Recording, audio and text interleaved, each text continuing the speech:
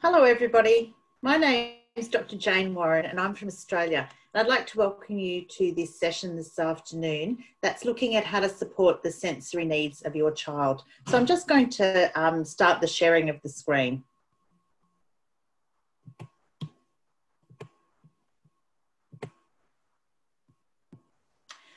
So what we're going to do this afternoon is go through a series of different slides, and I'm going to discuss some different things, and then we'll come to some questions at the end.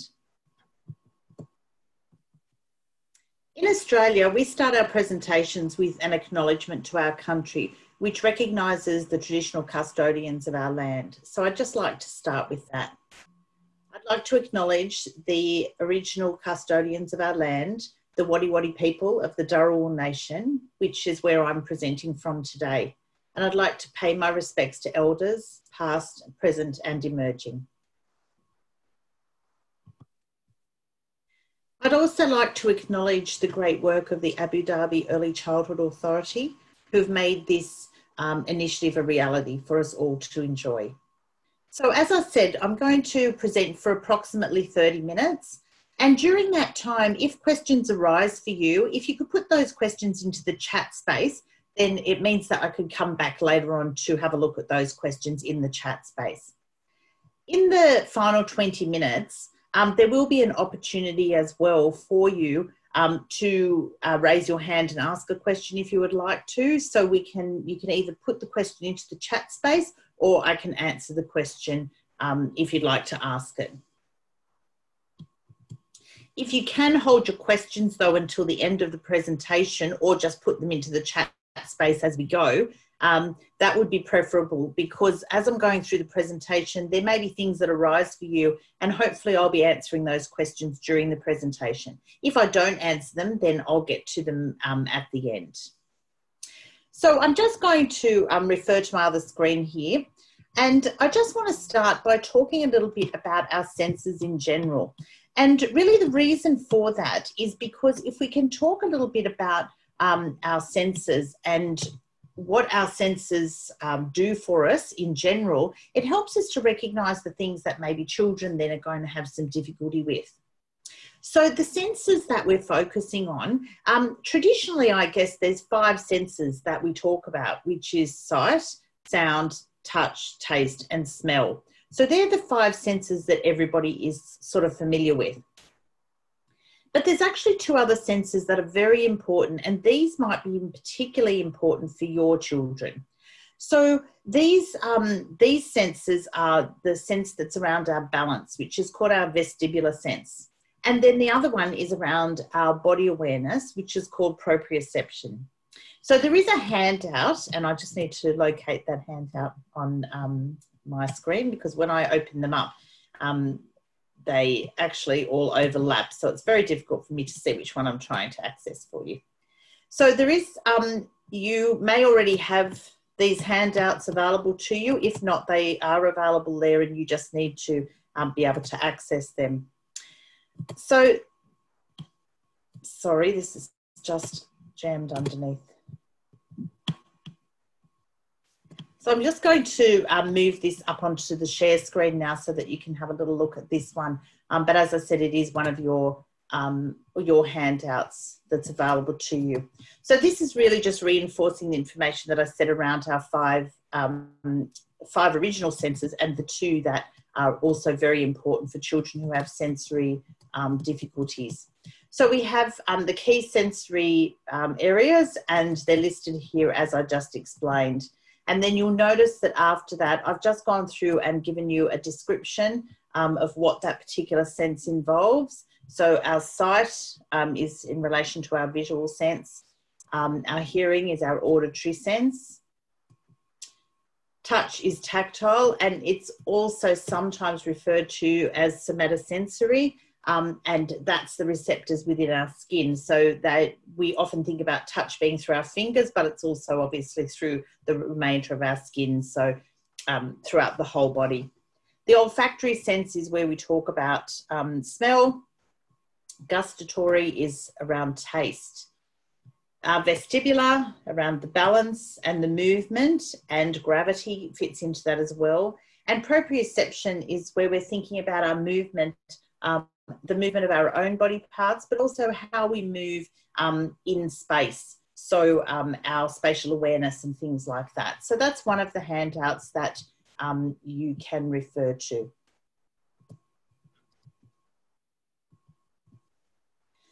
Now, some of you may have children who are on the autism spectrum. And if you'd just like to pop into the chat space whether you do have a child that's on the autism spectrum or not, so you can just do that by saying yes or no into the space there.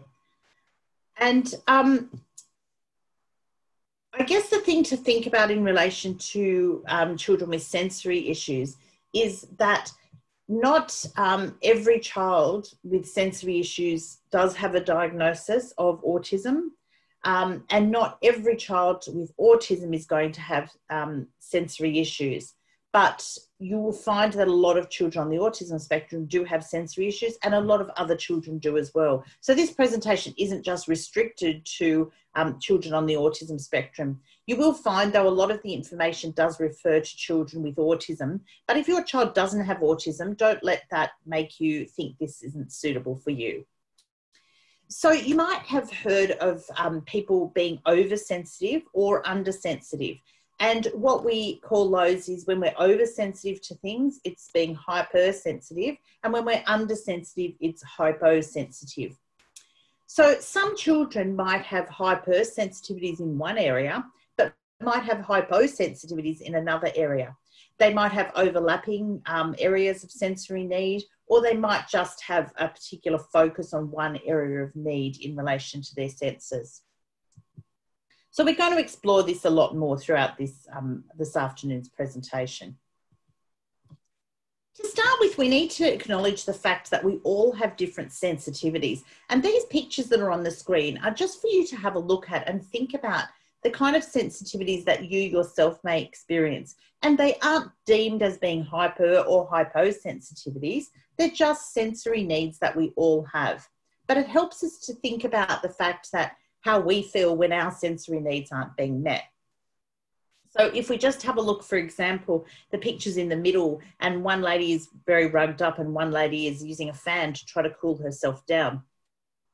Now, you may find that obviously the outdoor temperature does make a difference to how you feel, but then some people are much more impacted by cold weather, and they get much colder, and other people get quite warm, so they hardly ever put jumpers on even when there's cold weather. The other thing is in the pictures there, like somebody might have very sensitive teeth or might be quite sensitive to light. There's also around pain. So somebody might be quite overwhelmed by lots of noise. So that lady who looks like she has a headache, she may have that headache because there's lots of noise happening and it's making her head hurt. But it also might be that she's more sensitive to that sort of thing. Some people will be very sensitive to noises, for example, fingernails down a chalkboard, or the sound of rubber, like someone rubbing a balloon with their hands, or somebody might find that they have sensitive issues. So when somebody starts talking about a spider, for example, and I know in Australia we have quite a few spiders, but sometimes people will actually get a physical reaction on their skin when they just hear about a spider. So there are all the kinds of sensitivities that people might have, and they're still not classed as having any kind of sensory issues, but they're just for us to think about the difficulties and sometimes the differences that we all have around our sensory issues. I just want to touch on sensory processing disorder because you may have heard that terminology, but we're not actually talking about sensory processing disorder as such in here. There's a link at the bottom of this slide you can see, and if you would like to get a little bit more information about sensory processing disorder, this little YouTube video explores sensory processing disorder from a child's perspective. So it goes through a whole lot of different sensory issues that that child may have. Now, sensory processing disorder is a quite contested diagnosis. So sensory processing disorder does not fit into one of the disorders that is part of the DSM-5, which is the Diagnostic and Statistical Manual.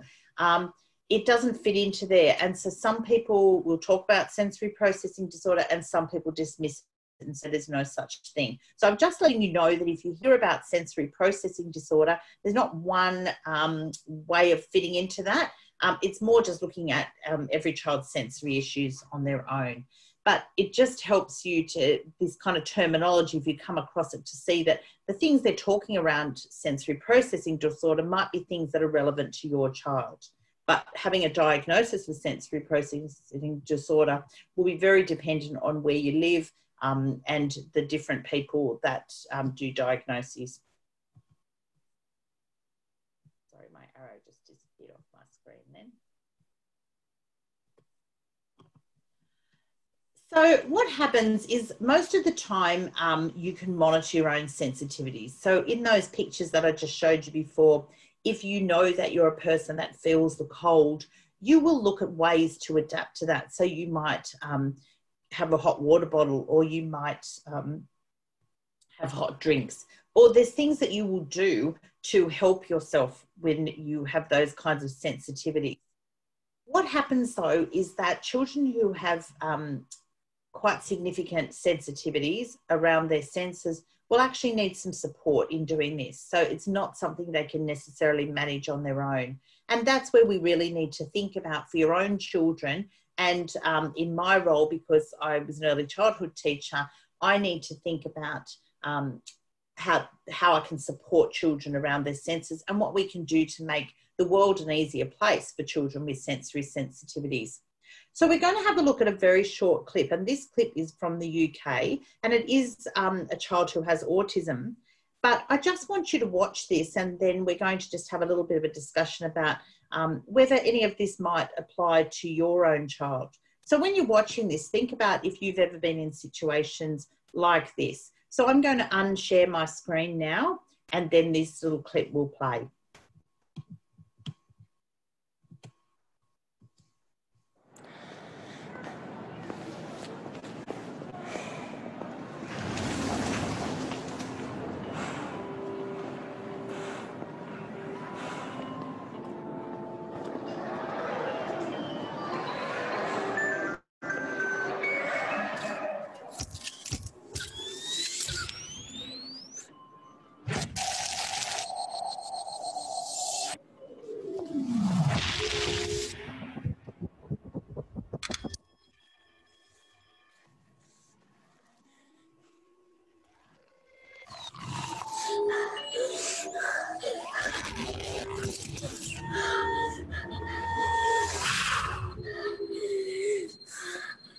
One, two, three, 4, 5, 6, 7, 8, 9. My hand.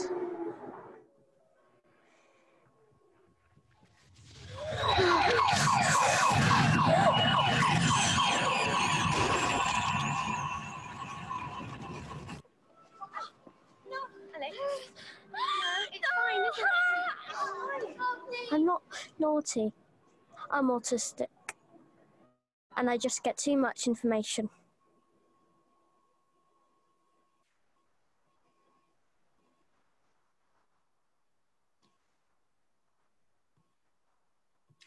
Okay, I'm just going to go back to sharing the screen. I just realised in the chat space there was a message from one of the organisers who has mentioned that you couldn't see that handout previously.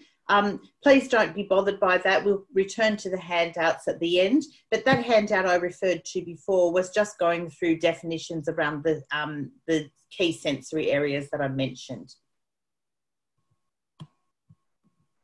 So I'm just going to go back to sharing my PowerPoint screen.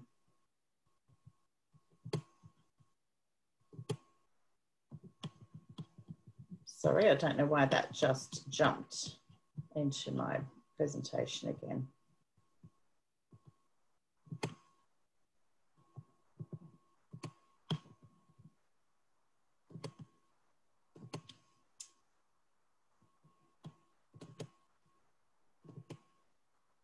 I'm not sure whether you can actually see my presentation. It's doing something strange on my screen, so I'm hoping that you can just see it as a presentation. Maybe one of the organisers could let me know, but I can't actually see the messages in that chat either when I'm sharing my screen, unfortunately. So I'll just have to persist as I am at the moment. So we're going to talk a little bit about hyper and hyposensitivity, and I'm just going to refer you again to one of the handouts that actually does talk about these hyper and hyposensitivities. So I'll just quickly show this to you. Sorry, the PowerPoint is obviously in the way of this. My computer seems to be doing some very strange things. I might come back to these handouts towards the end. So this, this information that's on the screen at the moment is actually the stuff that is on your handouts. So I will show you these handouts when I've concluded the presentation. So what I'm doing in these next few slides is really going through some of the different areas in the senses, and then looking at what hyposensitivity might look like and what hypersensitivity might look like.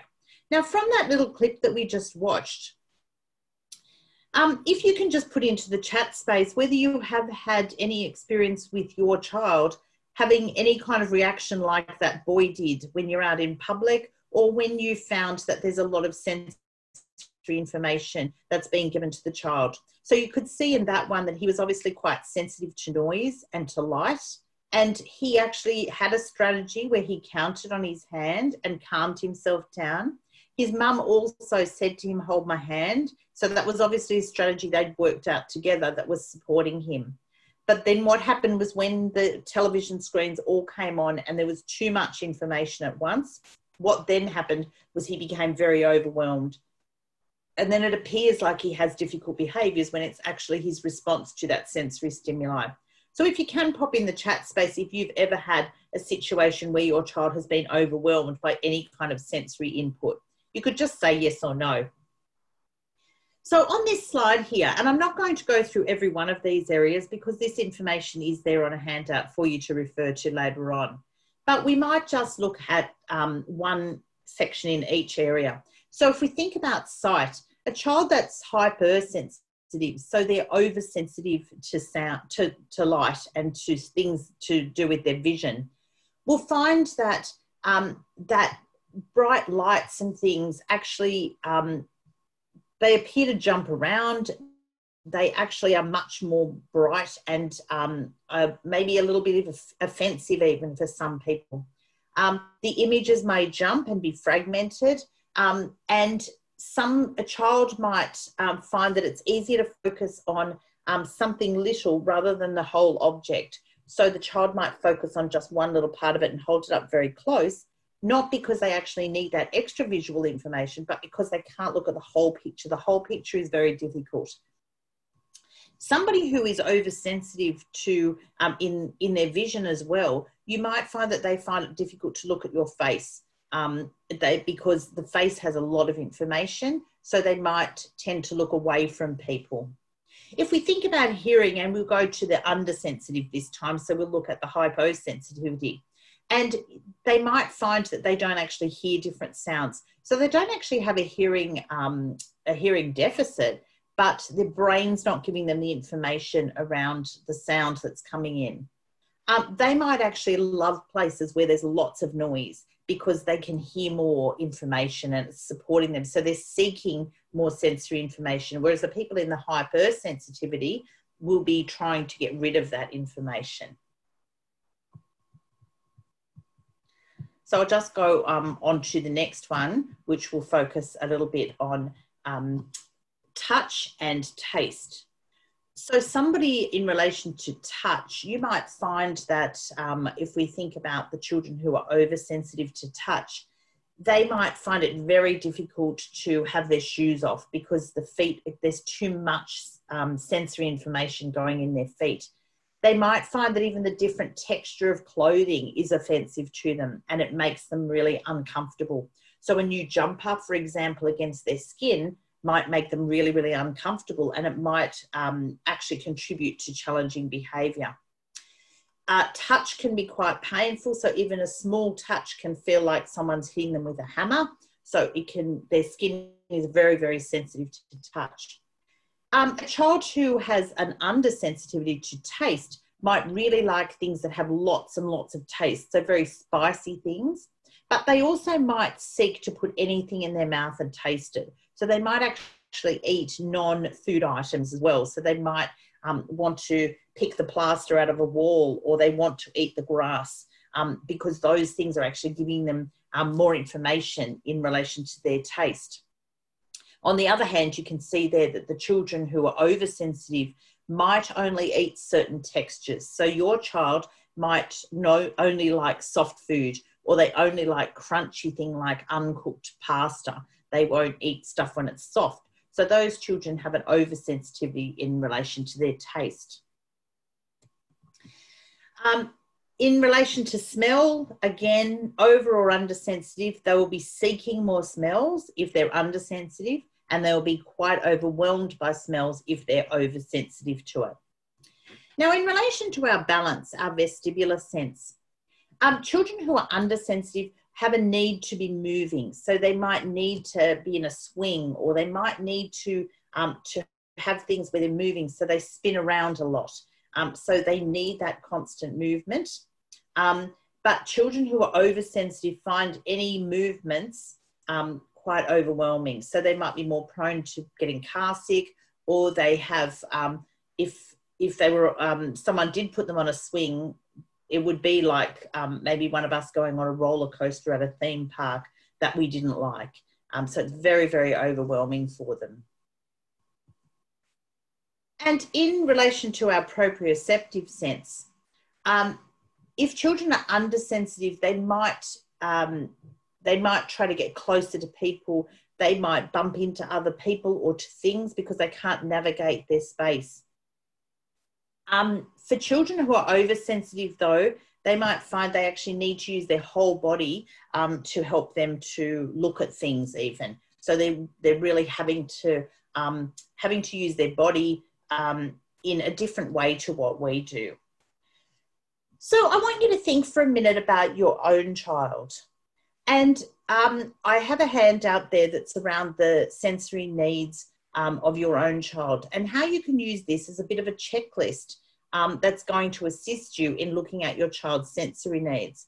But just because my computer seems to be having some issues at the moment, I might keep that handout and go through it when I finish this presentation. This isn't a formal assessment tool, so it's not to determine if your child has significant sensory difficulties. It's for you to be able to help identify which areas your child's having more difficulty with, and whether they seem like they're over or undersensitive to things. The reason for that is because once you know that information, it means that you can then adjust things. And there's another handout where it looks at how you can adjust things maybe at home to support your child with sensory difficulties. So we'll have a look at those handouts in a few minutes. I guess the thing to think about is always be really truthful with yourself when you're answering these things. It's not an assessment to put your child in a box and say this is what your child has or doesn't have. It's about looking at how you can best support your child. And the more you understand your child and their sensory needs, the easier it will be for your child, but also the easier it will be for you. So it's important to think about how you can manage your environment and your routines to support your child. So we'll also have a look very shortly at the handout about how to respond to your child's sensory needs at home. Now, I'm not sure whether this information is useful for you, but it's often a response to sensory stimuli that causes some children to have what we call meltdowns.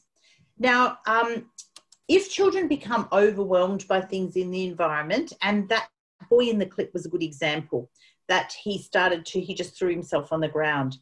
It's not a tantrum like a child who's not getting their own way. They might choose, a child who's not getting their own way, who doesn't have sensory difficulties, might choose to throw themselves on the floor because they think they'll get attention. A meltdown is not, it's not attention seeking. It is the child's response to an overwhelming environment.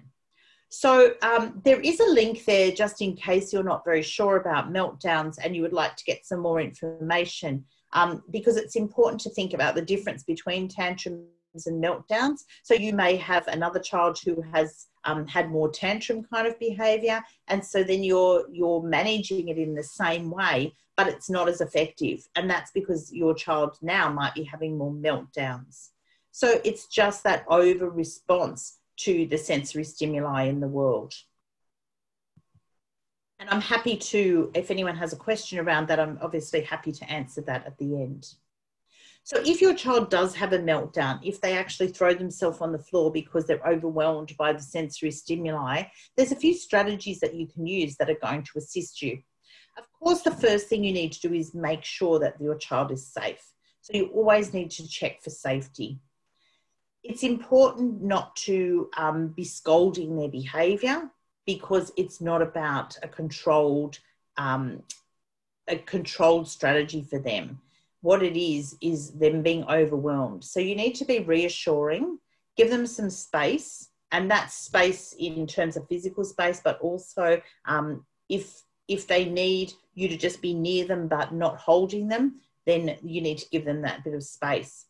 If you can remove any of that additional sensory information, that's going to make it easier for them to calm. So for example, reducing lights or taking away some of the noise. So if you were in a shopping centre like that little clip, you might choose to take your child back out to sit in the quiet car, even if you have to carry them out, so that then they can start to de-stress. And try to engage with your child as soon as you can afterwards to bring them out of that. But sometimes this is going to be trial and error, because you know your individual child and you know what's going to work best for them.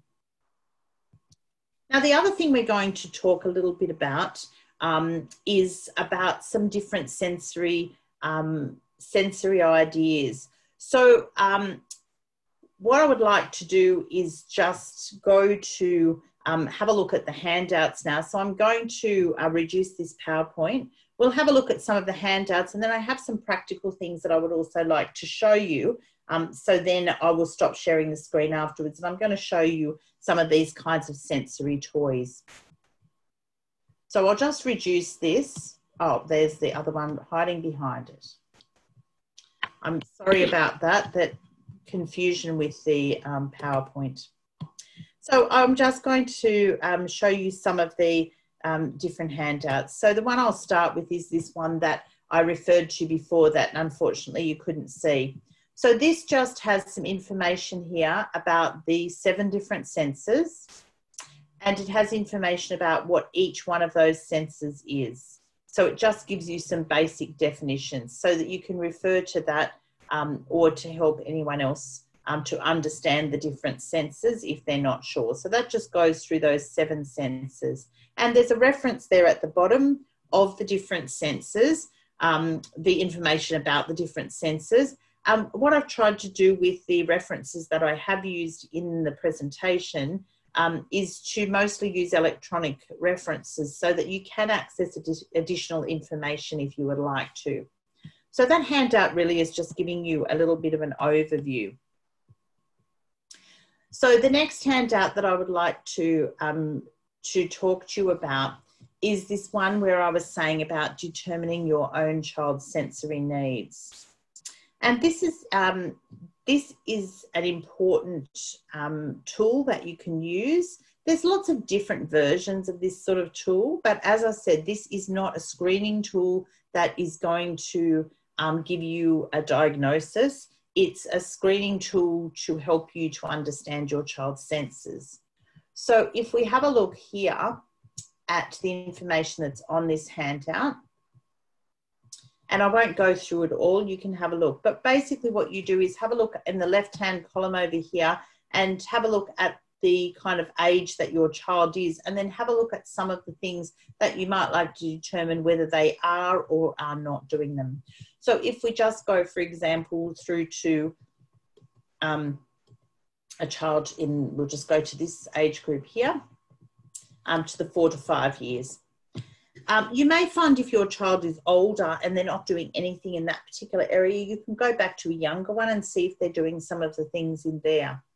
But you can see that there's things here that are around more general skills, and there's also things in here that are very much specific to sensory skills, such as coping in noisy or busy environments, sitting to pay attention, which is a cognitive skill, so it's a thinking skill, but it's also very dependent on the stimuli that's in the environment. So if the environment is too noisy, the child might find it very difficult to sit with other children. So sometimes children, for example, on the autism spectrum, will find it difficult to be too close to other people. And that's because other people might smell, their perfume, their shampoo that they use, the washing powder they use for their clothes. They might find that the people are too noisy. So these things are to do with sensory issues as well as other things. Clothing that's appropriate to the weather can be very much around their ability to recognise the temperature. So there's a whole lot of different things in here that you could use to have a look through. And I know I mentioned in one of my other presentations, something, for example, like here, tolerating different clothing textures, seams, different tags that are within clothing. A child who is very oversensitive in their touch will often find that different material is going to be difficult. So if you, for example, find that your child is getting quite distressed every time you go to put particular socks on or particular shorts or underwear or a t-shirt, it may be that the material is different and it's creating an uncomfortable feeling on their skin. So this handout is just to help you to have a look at your own child and to really think about how they might respond to some of those sensory things. So this handout here is one that talks about the things that we had on that other slide that talked about undersensitivity and oversensitivity. So you can see there that there's just the table, just as there was on these on the slide, that has about the undersensitive and has about the oversensitive. And it goes through each of those senses. So if we just scroll through, you can see that it goes through the touch, it goes through the taste, the smell, the balance, and the body awareness. And again, there's a reference at the bottom there if you would like to find out more information. But I think it's important to think about how your child is responding. So we can automatically assume that people take in information the same way that we do. But if we just think about here the child that has an inability to cut out noise. So if you think about maybe when you go somewhere that's very busy and you're talking to somebody that you might be with, you can try to block out some of that background noise to be able to focus on the person that's speaking to you.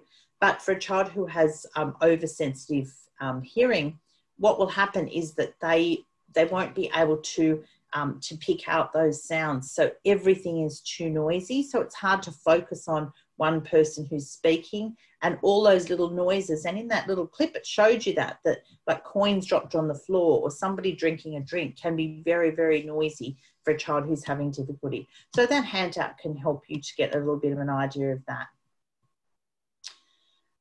So I'm going to go through now some things about in your home, how you might be able to consider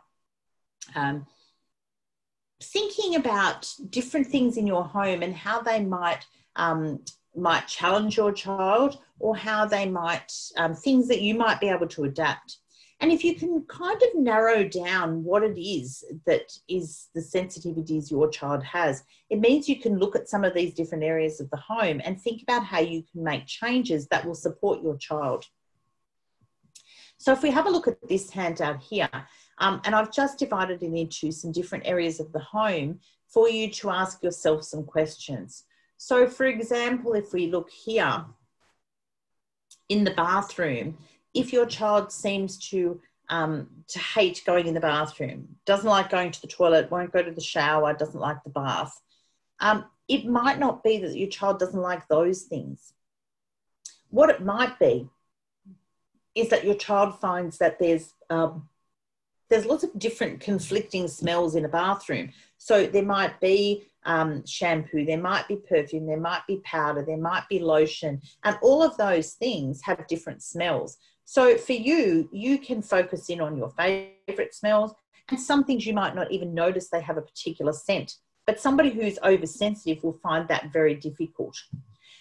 If we think about areas like the kitchen, if your child is undersensitive, they might be trying to touch the stove top because the heat, they don't find that too difficult, but they're trying to get that sensory information. Another example might be in the lounge room, that it's too noisy with the television on or people talking. So for your child to feel calm, they may need some headphones to block out some sound.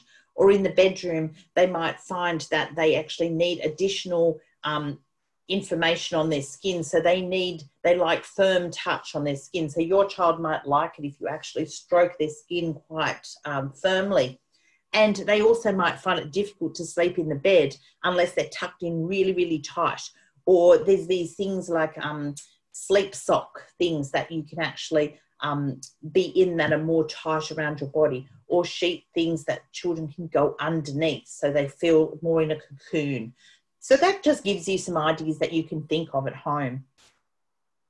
In addition, this handout just talks about some different routines, and there might be things in these routines that you find are very difficult in your household. So I'll just go to the eating meals example here. If you find that meal times are a struggle with your child and it becomes, I guess, just a bit of a battle for everybody. Your child might get distressed, so they make lots of noise. It disrupts everybody else. Everybody starts to find meal times very stressful. If you ask yourself some of these questions, this might kind of give you an indication of things that you might be able to adapt.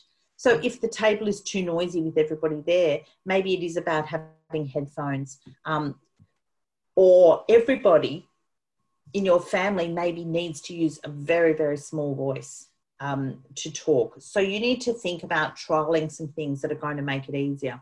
The other thing is that if your child will only eat foods of a certain texture, you can still give them a nutritious diet, but focus on the things that they're comfortable eating. Now, you can also talk to a therapist about how you can introduce other things, but if your child really dislikes the texture of something in their mouth and spits it out all the time at meal times, that becomes distressing for you, and the child's not getting nutrition anyway. So I've had an example before where a parent was very, very concerned because her child would only eat uncooked pasta. So the child would never eat the pasta when it was cooked. So the mum was really concerned that that can't be good for her child. So I spoke to somebody who was quite an expert in this area. And they said that the thing is, if the pasta, whether it's cooked or not, it's still the pasta. So if the child likes the uncooked pasta, does it really matter? And that's the kind of thing you need to think about for yourself and for your family. So that handout just focuses on that. Now, I'm just going to show you quickly this handout, and then I would like to show you a few practical examples here of sensory toys, sensory things that you can make. And then I can take questions as well. So this just goes through some different recipes that you might be able to make at home. And I've got some examples of these kinds of things. So some squish bags, or there's all sorts of different things here that I've just got that are examples. So you can refer to this handout, and these are just things that you can make at home. So some of these are things that I'm going to show you the actual practical idea in a minute. The other thing is here I've got some, these come from this site at the top here, or additional sites that are listed within the handout. And there's just a number of different things here that will also be sensory toys that you can make for your child. Because if they're seeking, for example, if they are undersensitive and they're sensory seeking around the visual sense, if you've got things that they can look at closely and things that are bright and things that's going to support them with that, then they might find taking that with them when they go to a new environment gives them some security.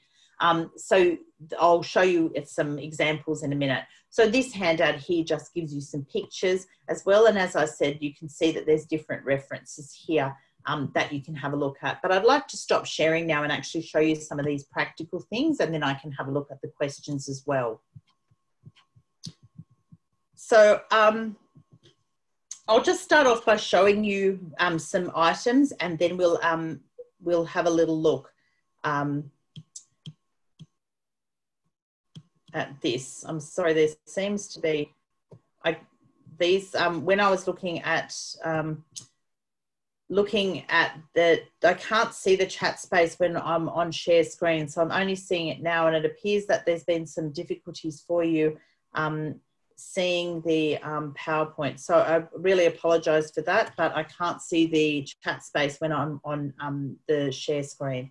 So I'll show you some of these items. So there was one that talked about making squish kind of items. So this one here is just a balloon, and this one here has rice in it. But you can put any sorts of things in here. So you just need to use like a funnel, and you just put the funnel into the balloon, and then you put the items in and keep tugging the balloon down to make it.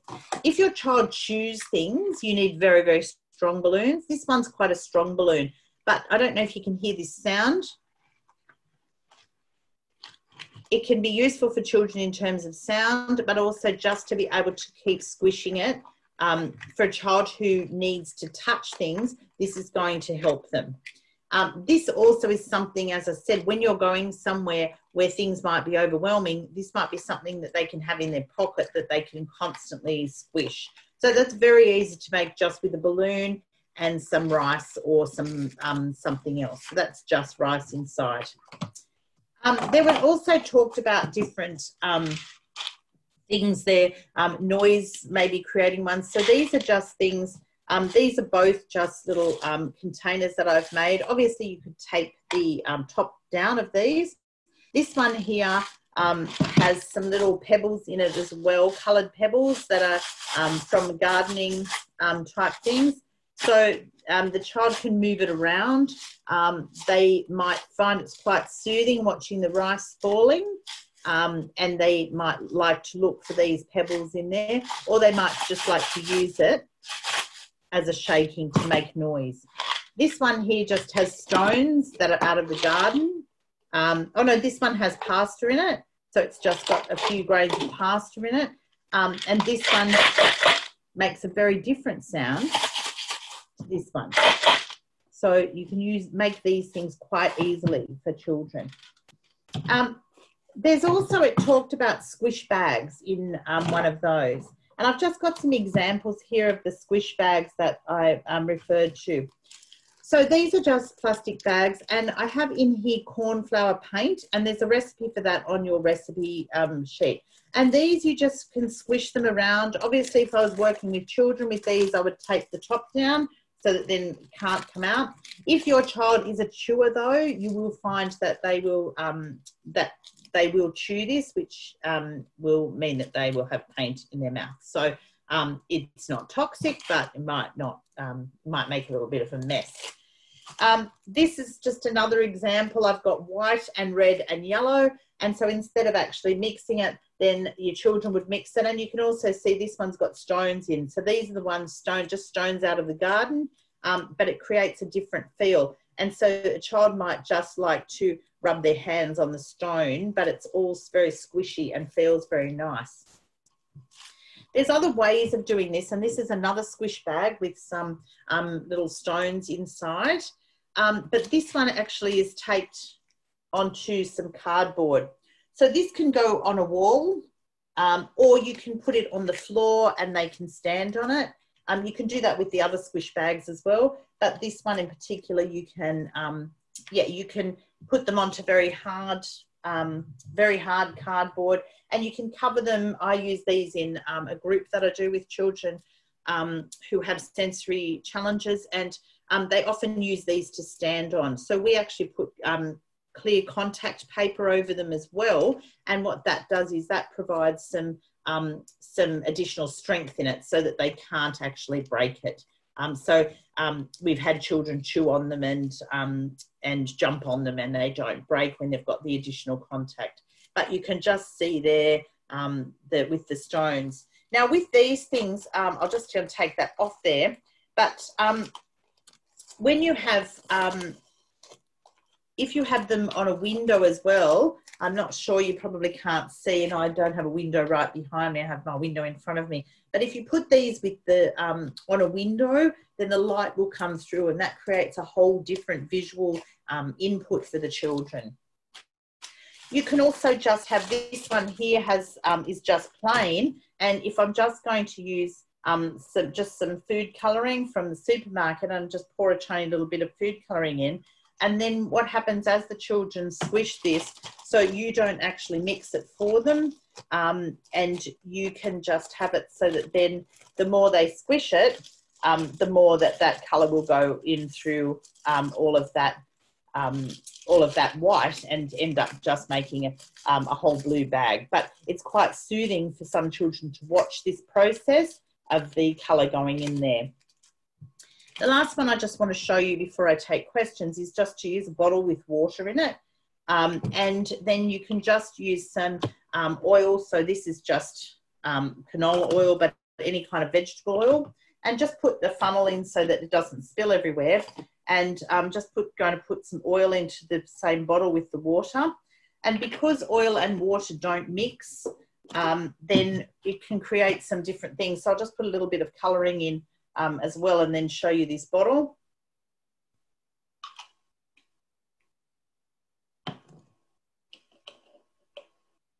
But I'm not sure if you can see here. So the oil is on the top of this bottle. It has a little bit of moisture on the outside of the bottle, but the oil is on the top, and it's very difficult for you to see in the computer, but when you put these together, you'll actually see there'll be oil bubbles inside here. So it creates like a lava lamp kind of look, but it's very difficult for you to see at the moment. And you can see inside there, I just put something in as a floater. So that's just actually a leaf, but you can put little things in there to float around, which children can really enjoy. So little fish or whatever, and so then they can watch that.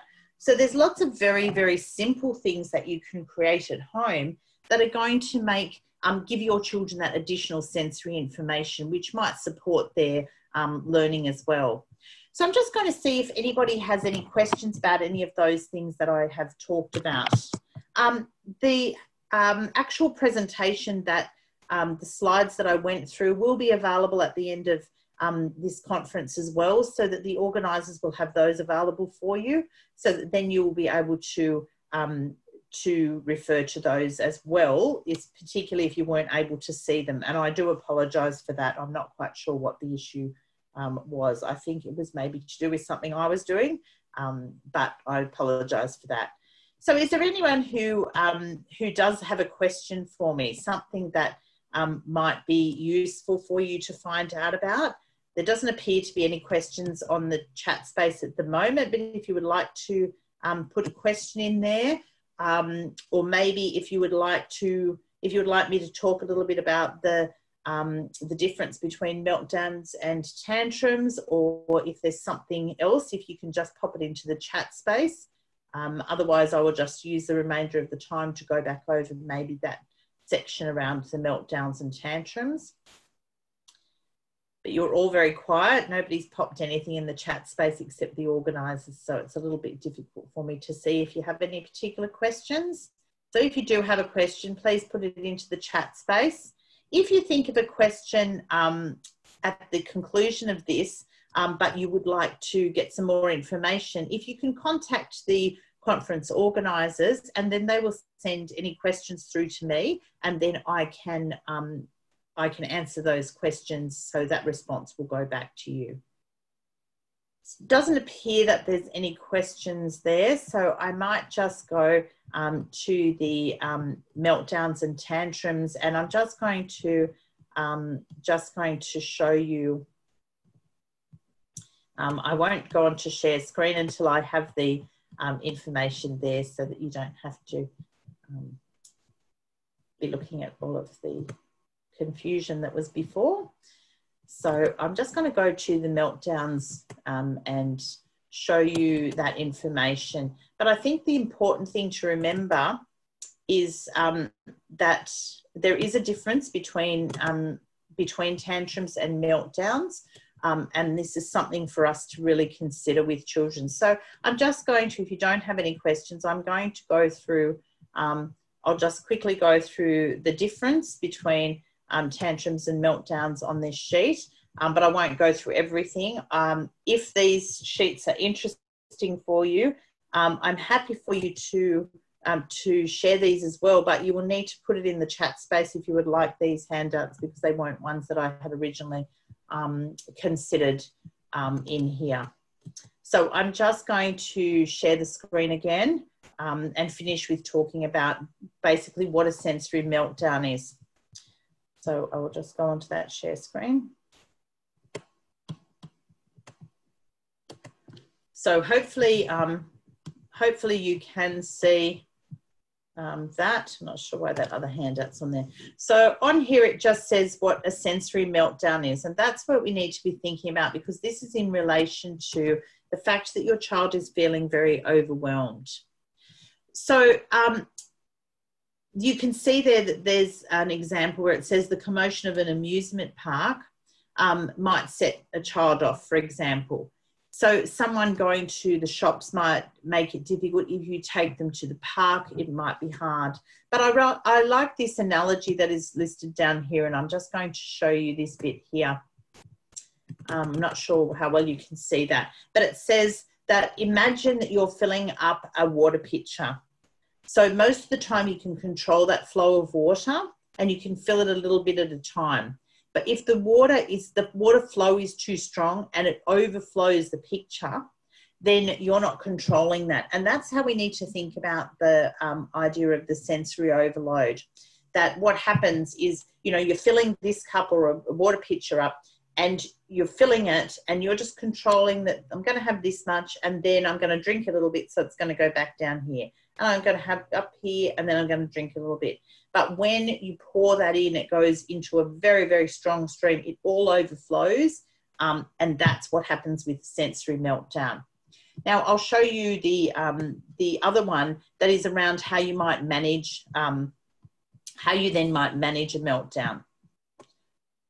So we'll just finish focusing on this, and then if you have additional information, I can now, I'm not on PowerPoint, I can actually see the chat space. So please let me know if you have any additional questions.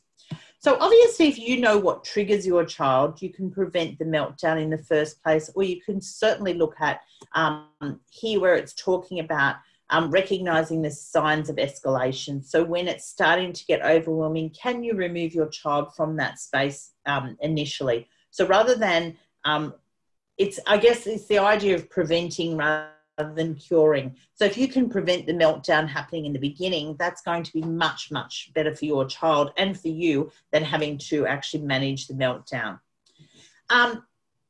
The thing is, though, that sometimes you can see that happening and it all happens very, very quickly, and it's hard for you to be able to monitor that. So when there is a meltdown, you need to make sure that you're checking for the child's safety. And these are the things that I talked about before. If you know your child likes pressure on their skin, you might pull them in close. And it's not about restraining them. It's about giving them the comfort that they might get from being held in very close. Or it might be that you have a song that you can sing very, very quietly into your child's ear that makes your child feel more calm. So trying to get out of that space that's making it difficult for them. Because while you're remaining in there, so in that little clip, if the mum remains in that shopping centre, the child is going to be very difficult for the child to come out of that meltdown. So after the meltdown, you need to be thinking about how you can help your child to recover from it. So they might be quite exhausted because it's very overwhelming. And if you think about any time something's been overwhelming for you, you can't snap straight out of that. So really help your child to look at that. And this will be very dependent on your child's age as to how much discussion you can have.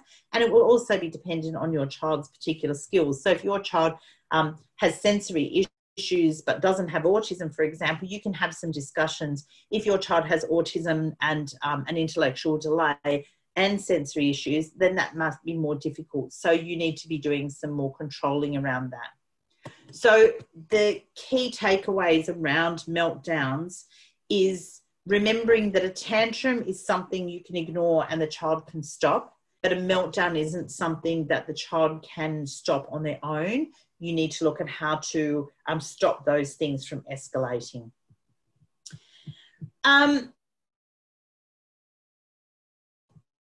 So the other thing, there's still no questions, so I'm assuming nobody's got any particular questions. So I'm just going to take that away now that I'm not sharing the screen. So the other thing to think about is all of the things that I showed you, you can think about how you can adapt any of these kinds of things to needs of your own child.